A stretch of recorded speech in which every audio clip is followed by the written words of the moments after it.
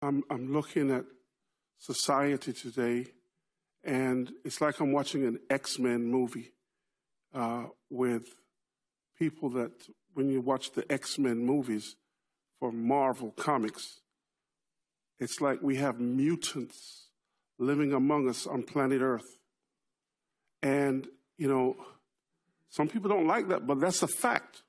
We have people that live among us today on planet Earth that are happy to display themselves as if they were mutants from another planet.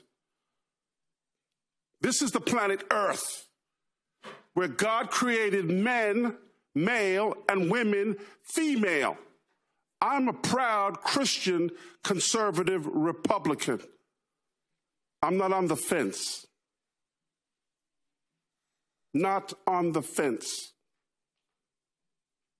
There is so much darkness in our world today. So much evil in our world today. And so many people who are afraid to address the evil, the dysphoria, the dysfunction. I'm not afraid to address the dysphoria or the dysfunction. The Lord rebuke you, Satan, and all of your demons and all of your imps who come and parade before us. That's right, I called you demons and imps who come and parade before us and pretend that you are part of this world. So I'm saying my righteous indignation is stirred.